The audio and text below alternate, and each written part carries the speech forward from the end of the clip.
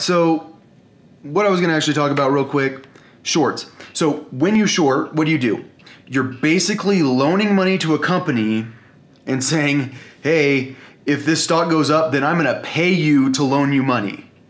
I mean, think about it, because you're giving him money with the expectation that the stock's going to drop. But if it continues going up, and if they can buy the stock back for that price, then you have to pay them for the price that you bought it back, or you have to pay the bank.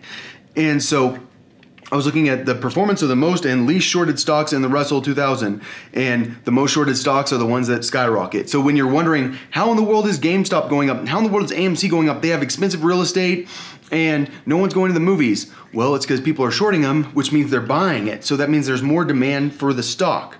And a lot of the time, like who got screwed by Moderna? Yeah, who betted on Moderna when they shouldn't have, and then they sold when they shouldn't have? Yeah, I haven't exactly done good in this market either.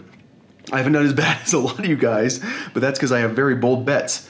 Because once I win, I'm going to win huge. But all I'm saying is I don't think people understand shorts, and I don't think people understand that you can short Bitcoin. And as Bitcoin is going down, people have been piling with shorts, and that's a very, very scary thing for the economy, and or for everyone that owns Bitcoin right now.